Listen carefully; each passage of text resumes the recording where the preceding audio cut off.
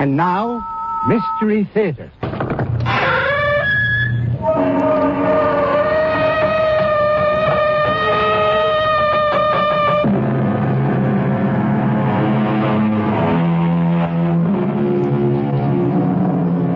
Come in. Welcome. I'm E.G. Marshall. Lend me your fears. It happens now and then that a man will vanish without warning, disappear completely, without leaving a trace. Or a man will suddenly lose his memory. His body remains, but his mind has gone. What is essential in him leaves us, and we are left perplexed, mystified, frustrated. All we have to go on is rumor, speculation, theory. And since we cannot explain it, after a while, we tend to stop thinking about it. Until it happens again. To somebody else. You're back. Oh, my husband, you're back. What? You won't even embrace me. Who are you? Who am I? What kind of question is that? How can you say you're my wife? We've been married for more than 15 years. No, we haven't. What are you trying to say? I'm trying to say that I'm not your husband. You're not my wife. I don't even know you. What's more, I'm not even standing here. How can I be? I haven't even been born yet.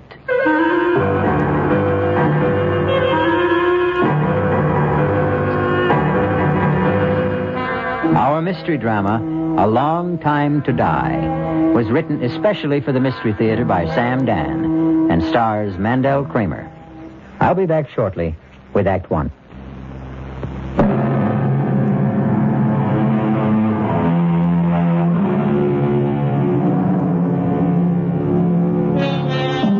His name is Alfred Stewart Ainsley. He's 41 years old.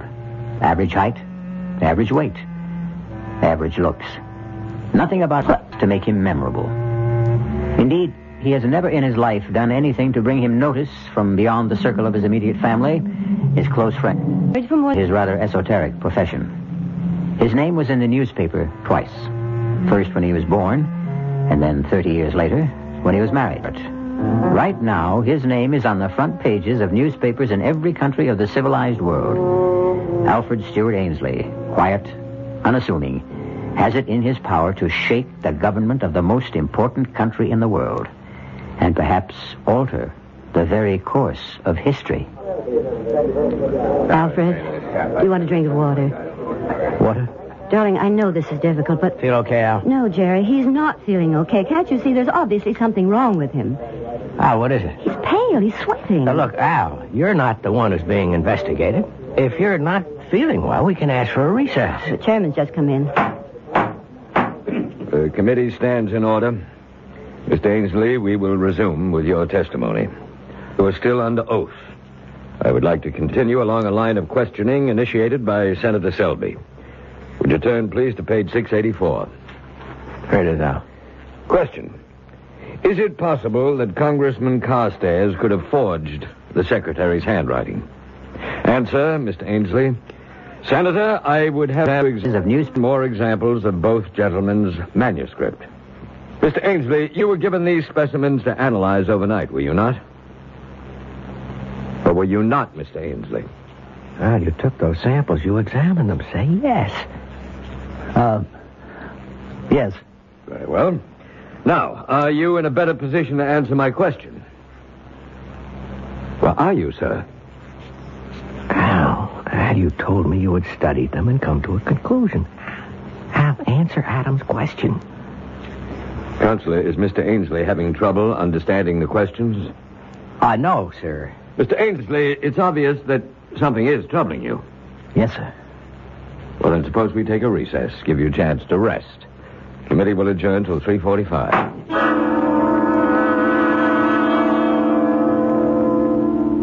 Well, Al? You want to talk to me?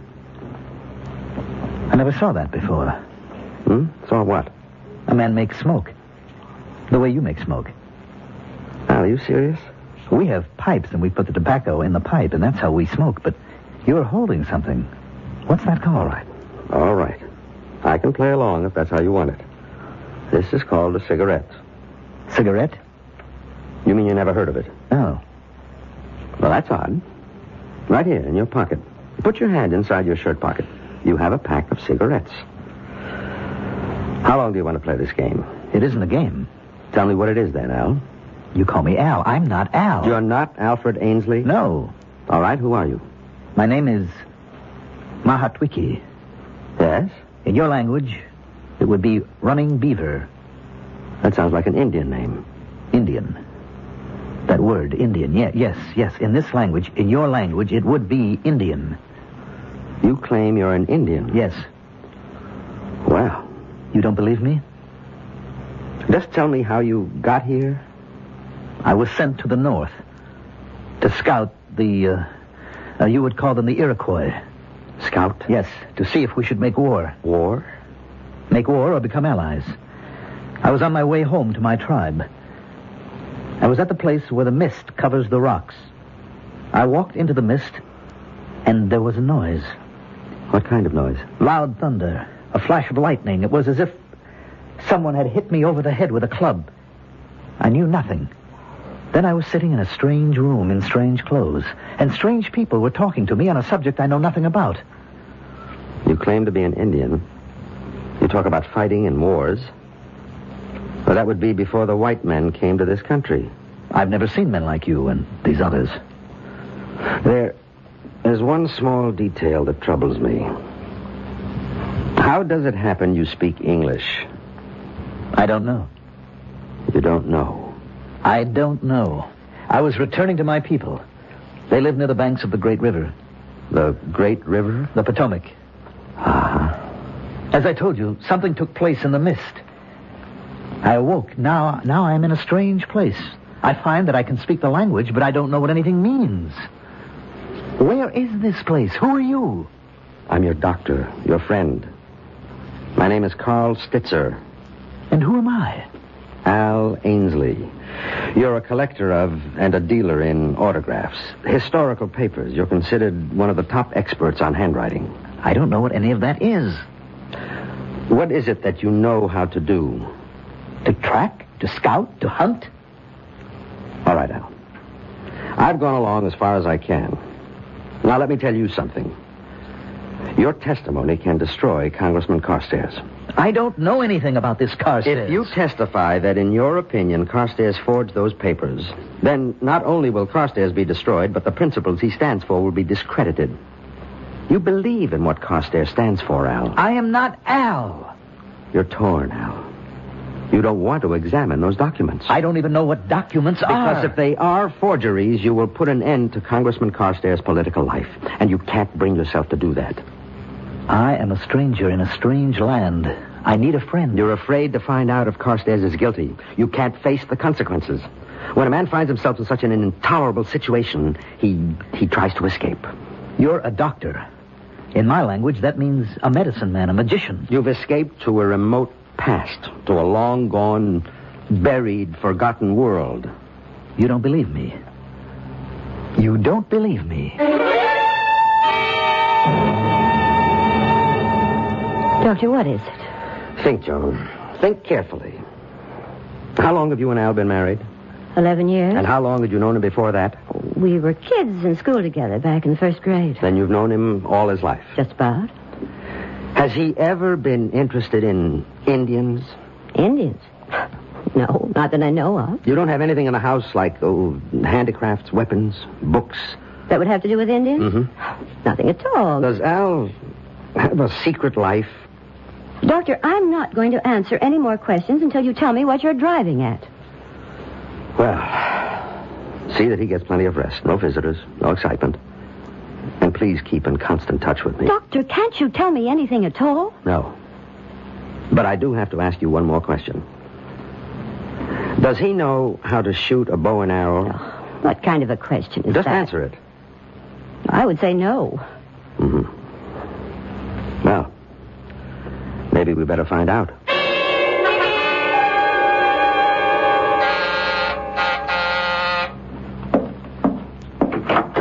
Morning, Jerry. Doc, I've been waiting for you. Is Al dressed and ready? Look, Doc, you've just got to talk to me. Why? Why? Why? Don't pretend to be living in a world of your own. You read the papers, you hear the news broadcast. Yes? Al has to testify. Yes or no. Whichever way, it no longer matters, but he can't remain quiet. He's not the only handwriting expert in the world. The committee can call another. It's too late for that now. The rumors are out. He's been bought off. He's been scared off, and both sides are under suspicion. I admit it's an unfortunate situation. Now, look, Doc, you can maybe stall the committee another day, maybe two, maybe even through the weekend recess, but that is about as far as you can go. I'm doing the best I can. Why can't he testify? I can't tell you. You can't or you won't. Both. Now, let me tell you what's going to happen. The committee has the right to assign their own doctors to examine Al. I know. Well, how much time do I have? A week? That's really stretching it. I'm ready to go with you, Doctor. Al, how do you feel? Let's go, Al. Why can't I come along? Goodbye, Jerry.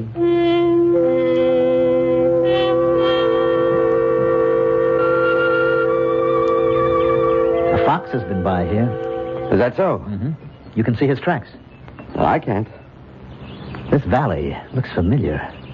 And yet, so strange. Where are all the animals? There's no sign of deer or wolf. Where are the animals?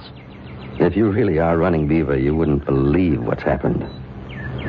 Now, in this box is a bow. A bow? Yes, here's the bow, the strings, the arrows. I've never seen a bow like this one. How strong.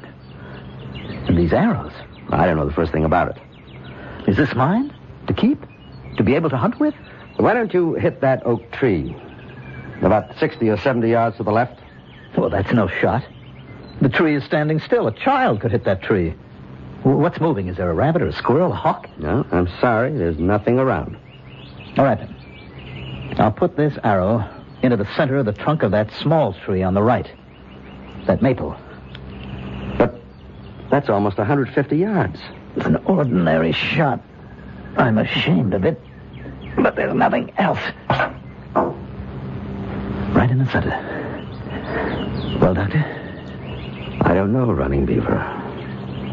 I don't know. How do I explain this? Someone, probably a seasoned politician, said once, when in doubt, tell the truth. That sounds great, in theory. But how would you like to have to tell this kind of truth to a sharp congressional committee? We'll have more of this kind of truth when we return shortly with Act Two.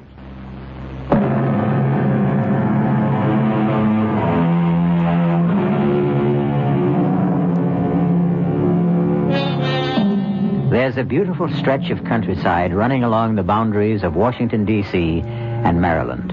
Hilly, wooded, charming. It's the site of many lovely homes. Some 500 years ago, it was just as hilly, just as charming, much more wooded, wilder, of course, filled with game, and inhabited by Indians. Running Beaver! Running Beaver, it's you! Stop! Huh? You're alive. For days, the council has been waiting for you, Running Beaver. The council? You're ill. You've just returned from a long, hard, dangerous journey. But you're the only one who could do it. Now, what bothers you, Running Beaver? You act as if you don't even know me. I'm your friend, your blood brother, Eagle Wing. Come, we must go to the council immediately.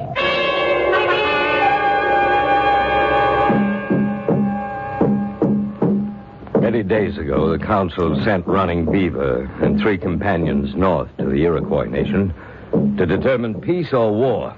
And now Running Beaver returns alone, and we ask him, where are your companions? And shall the Iroquois be our friend or foe? Speak to us, Running Beaver. Running Beaver, say something. I am very tired. The important question should not be answered by a man who needs sleep and food. Running Beaver shall return to the council after he has eaten and rested.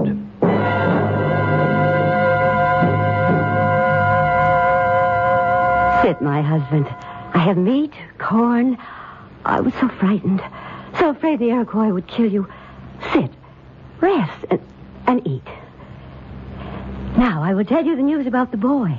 The boy? Our son. He's been chosen for the Wolf Society. You always wanted that. Your mother brought him this bearskin robe. You're not eating. It's not cooked. It's the way you like it. Is something wrong? You don't look right. Perhaps you'd better see the medicine man. The medicine man? Red Bear. He always liked you. There is something wrong. This is not like you. Not to be hungry, to be so quiet. You're frightened. Why are you frightened?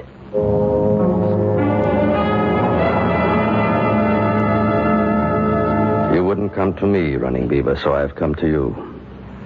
Leave us, White Swallow. Now, what nature of evil spirit is within you? Was there a spell cast upon you in the Iroquois country? I wonder if I can talk to you. You wonder? Your father was my closest friend. I seem to understand. How, I don't know, but I seem to understand this language. Is that a surprise? This is your language. I don't know what I'm doing here. I don't know how I got here. A spell has been cast upon you. I'm sure you won't believe, but I am not Running Beaver. How can that be? My name is Alfred.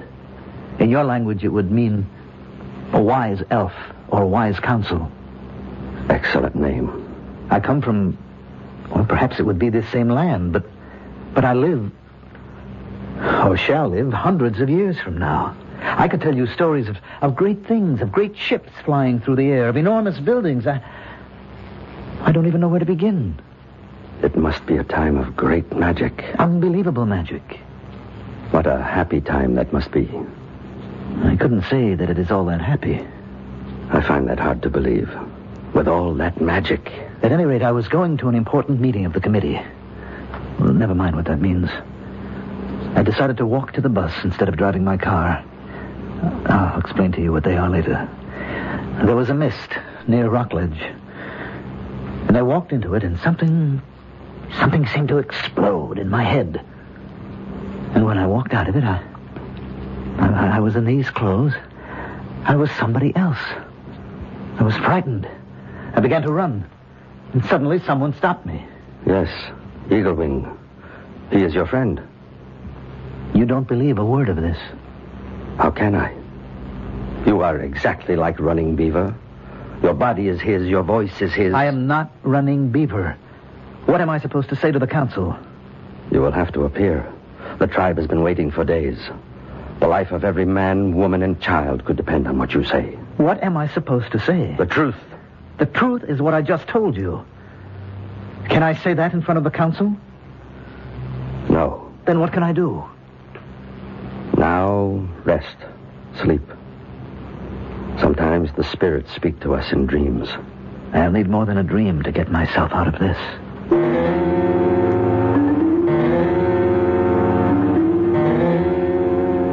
Running Beaver? My husband? Are you awake? Oh, what a dream. Joan, you'll never imagine. Oh, no, I'm still asleep. Running Beaver? I... Can you eat something now? Cold. Oh, here, wear this robe. Your mother made it. My mother? Please, can't you tell me what's wrong? Running Beaver, may I come in? Who's that? Your oldest friend. Do you mean you don't know Eaglewing's voice anymore? Running Beaver, you must come to the council at once. But he's not well. I know he's not well, but there's trouble. Trouble? There's talk all over the village. Now, what happened to the 3 men who went with you to the Iroquois? Did you kill them? Kill them? How could he kill them? They were all his friends. What passed between you and the Iroquois chiefs? Running Beaver, you must tell him. I don't know. I don't know.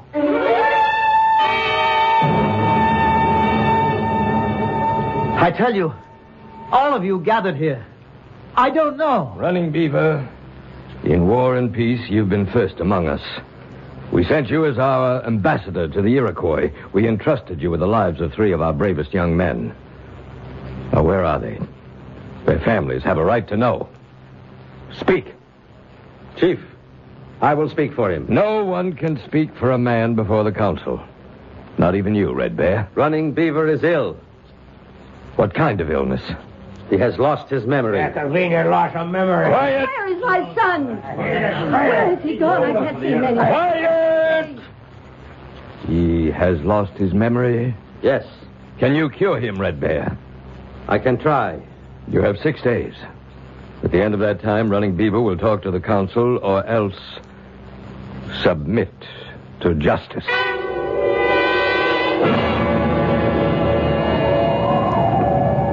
Why did we come out here? I'm so cold. Where is your knife, Running Beaver? Knife? Running Beaver always carries a knife. Well, I didn't think... Give him your knife, Eagle Wing. Why do I want a knife? Eagle Wing, attack him. Attack! But everyone knows Running Beaver can't be beaten with a knife. Let's make sure. I'll only do it if he keeps his knife in a sheath. Now, you know how excited he gets even when we fight in fun. Attack him, Eagle Wing. Have your knife at the ready, but Running Beaver. Look. Are you ready, Running Beaver? Now. What did you do that for? Did I catch you off guard? Look, I am trying to tell you people I am not... Eagle Wing, go back to the village. But I... Do as I tell you. I was never able to do that. Go back to the village. Him. There is magic here. Yes, I'm going. What did I just see? You saw a man knock me down. You don't know how to fight with a knife anymore. When did I ever know how to fight with a knife? I can't believe it. Just a quiet kid when I was in school. And I suppose you can't shoot with the bow. No. Or throw the lance.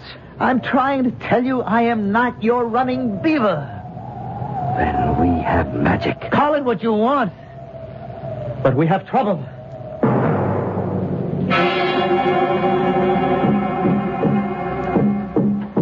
As chief of this council, I call upon Running Beaver to speak.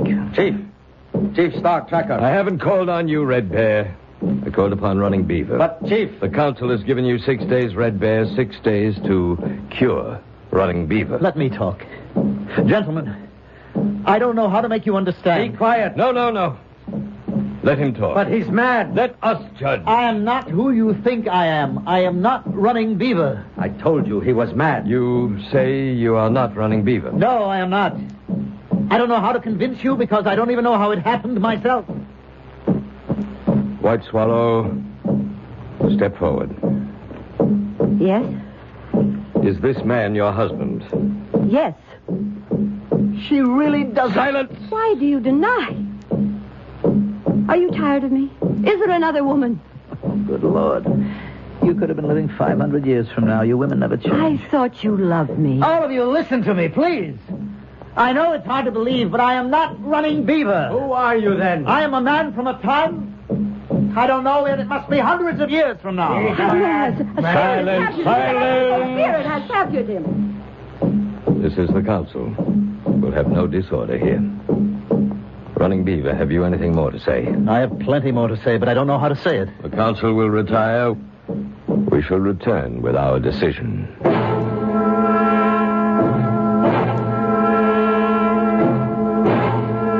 Red Bear, what are they going to do with me? Well, It's not good, is it? it will depend. Depend on what? Star Tracker is a devout believer in magic. I think he believes you. Well, then it can't be bad. But the people are angry, and 3 young men are missing. Probably dead. The people feel it's your fault. But Probably the council will declare that you have been possessed by an evil spirit. it's all nonsense. I'm sure you know what you think. But you asked me what I think. What will happen? The evil spirit will have to be driven out of you. How? Or shouldn't I ask? By fire. By lance. By arrows. You mean they'll kill me? That's how we drive out the evil spirit. Is there anything I can do, Red Bear? I don't know. But I'll try to think.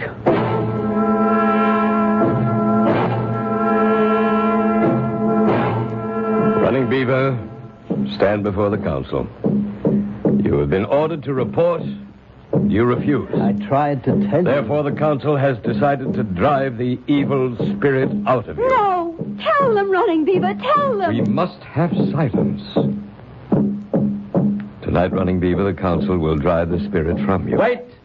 He has the right to ask for judgment by combat. What are you saying? Must I remind the council of the law? Very clever, Red Bear. No one dares. Silence! Silence! Well, you've heard the challenge. Who will fight Running Beaver?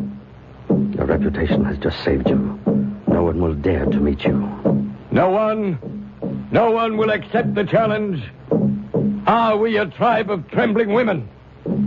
Must I, at my age, save the honor of the people? I'll fight him. Eagle Wing, you're his best friend. No longer. After all, he denies he's running Beaver, doesn't he? The council accepts the offer of Eagle Wing. May the one who is right win. Clear a space. Wait. The law says each contestant must fast and pray for 3 days. No, Silence! We shall obey the law. We shall meet again in 3 days. What did you get me into? I got you 3 days. What good will it do me? You could learn to fight with a knife. Well, you've been a quiet, unassuming handwriting analyst all your life. You've never so much as swatted a fly in anger. Now, suddenly, you have to fight to the death with knives, no less. And how is the other fellow doing? The one who has to face the congressional committee? We'll see how it all comes out when we return shortly with Act 3.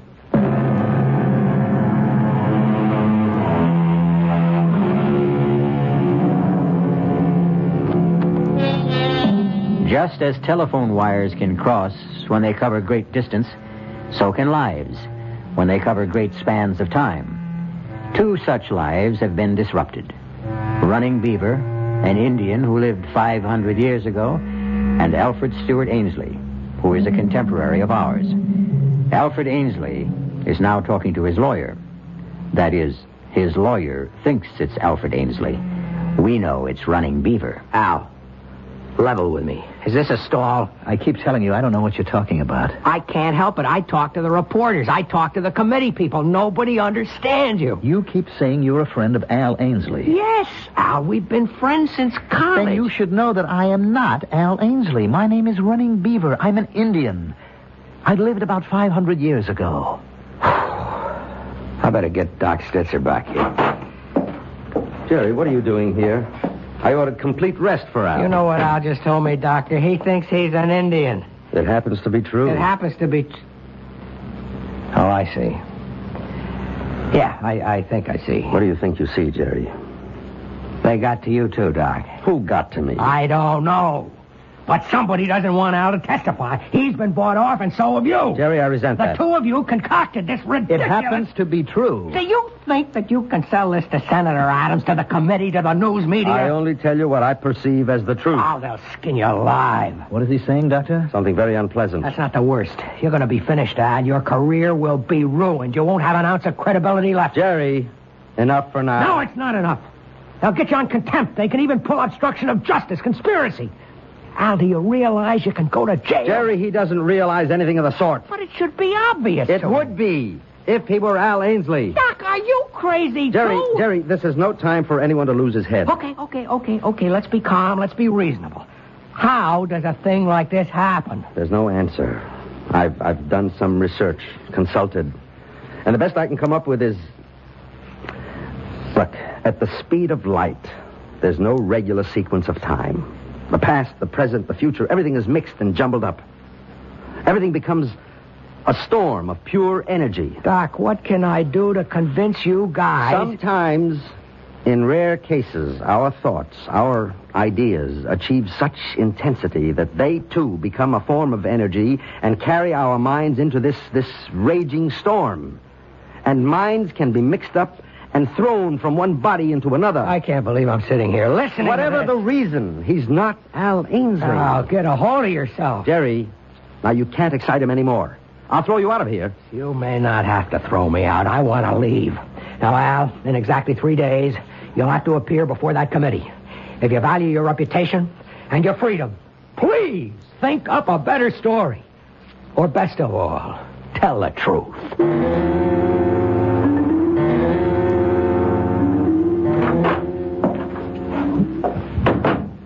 Are you awake, Al? I brought you some tea. This is the first chance I've had to talk with you. Darling, what is it? Are you my wife? I mean his wife? What are you saying? I'm not your husband. Don't say that. It's true. I know you, darling. I've known you all my life. Who knows you better than I do? I am not Al Ainsley. There's someone else, isn't there? Another woman. Please. I knew you were timid, but I didn't think you'd go this far. I have a wife. What?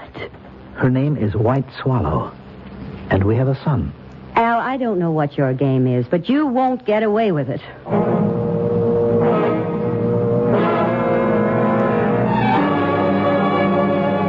Gentlemen, this visit of yours is most unusual. I know it is, Senator Adams. I have no right to conduct committee business privately. Senator, we just wanted to acquaint you with certain facts. And? Well, please just listen. No matter what you hear, just listen. Then use your own judgment. Go ahead, Al.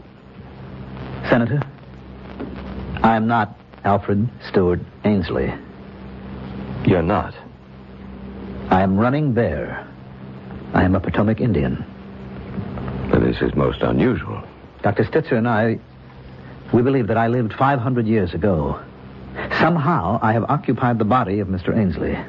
But though I have his body, I have none of his skills. And that's all. And this is what you want me to believe, hmm? It's the truth, Senator. You'll be at the committee hearings on Monday morning. Senator, didn't you hear... Doctor, I don't believe a word of it.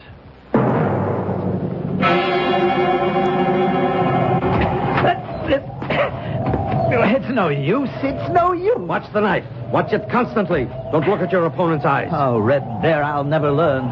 You may not be running Beaver, but you have his great body, his strength, his agility. I'll tell you what I don't have, his desire to fight. Are you a coward? No, I just don't believe in violence. Strange. I can't kill anybody. The council has already decided, Red Bear. But this will be murder, Chief. He isn't running Beaver.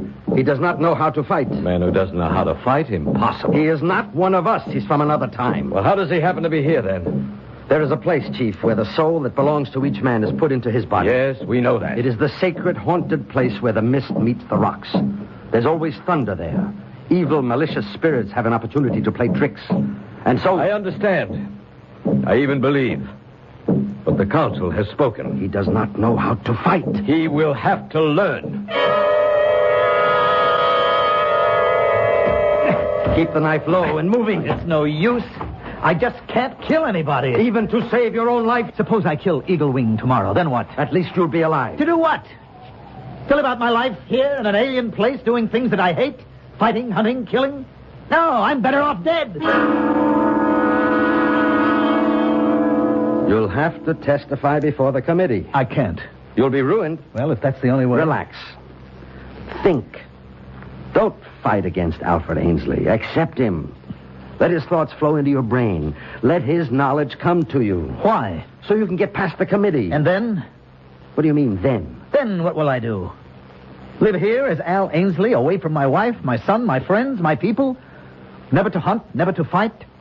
To exist in this strange and terrible world, a place I can neither understand nor accept? No. Rather let me be disgraced.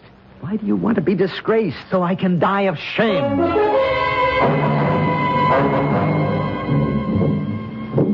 Wake up, Running Beaver. Wake up. It's time to start out for the fighting ground. So early? You still refuse to fight him as Running Beaver would? Yes, I refuse. Why? I told you. I want to die. I know why you would want to die in this life, but I don't understand why you would want to die in your other life. What are you saying? What troubled you? You are a man of trouble. I see that. When you walked into the mist, were you troubled? How did you know? I am only guessing. In your other life, did you also want to die? I'm not sure. Perhaps I did want to. Why? Because I would have to say something that oh, you couldn't understand. That would have to be something you hate? Yes.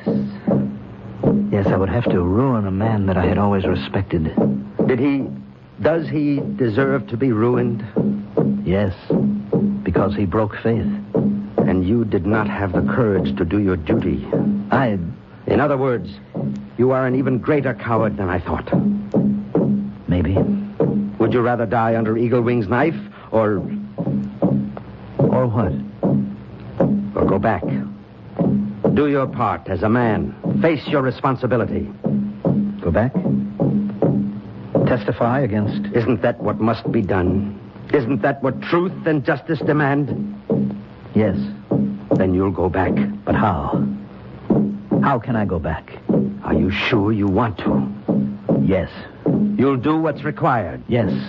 You believe it with all your heart? Yes. Yes, I believe it. Now I believe it. Then come with me. Where? To the place of mist. The sacred place. Where you became Running Beaver.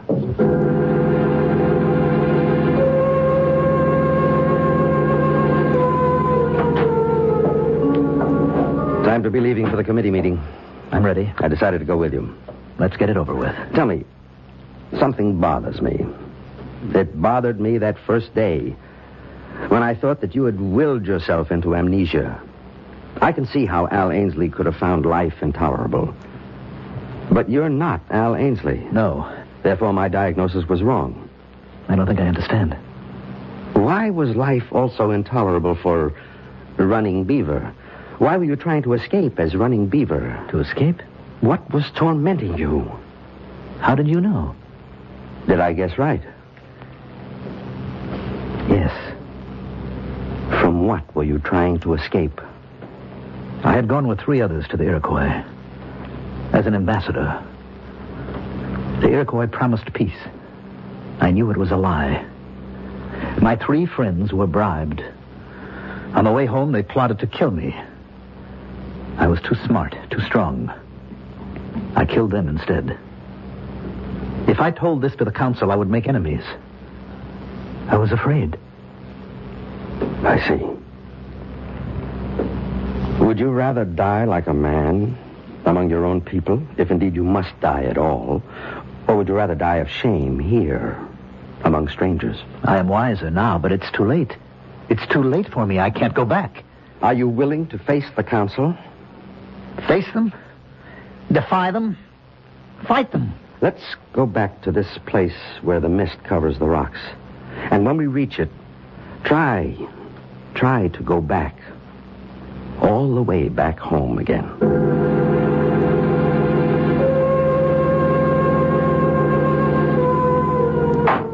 The committee will stand in order. Mr. Ainsley, are you finally prepared to report your findings? Yes, Mr. Chairman. I've studied all the relevant materials, and I am absolutely convinced. I will stake my professional reputation on the fact that the signature is forged.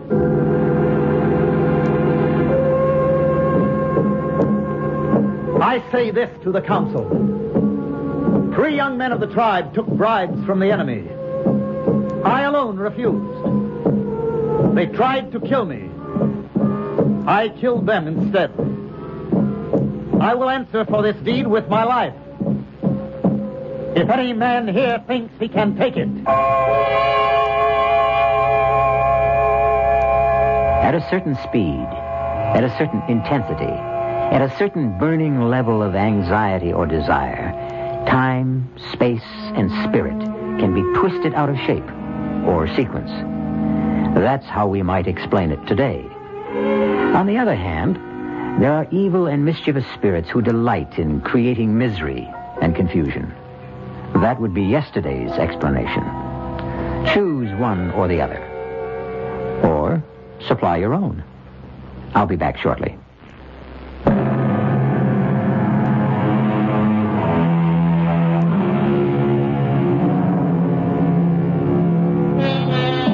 And what's the moral of our little tale? Simply this. Whenever you're desperate for a means of escape from a problem, don't try too hard for an easy way out. You might just be unlucky enough to find it. Our cast included Mandel Kramer, Grace Matthews, Arnold Moss, Nat Polan, and Mason Adams. The entire production was under the direction of Hyman Brown. This is E.G. Marshall inviting you to return to our Mystery Theater for another adventure in the macabre. Until next time, pleasant dreams.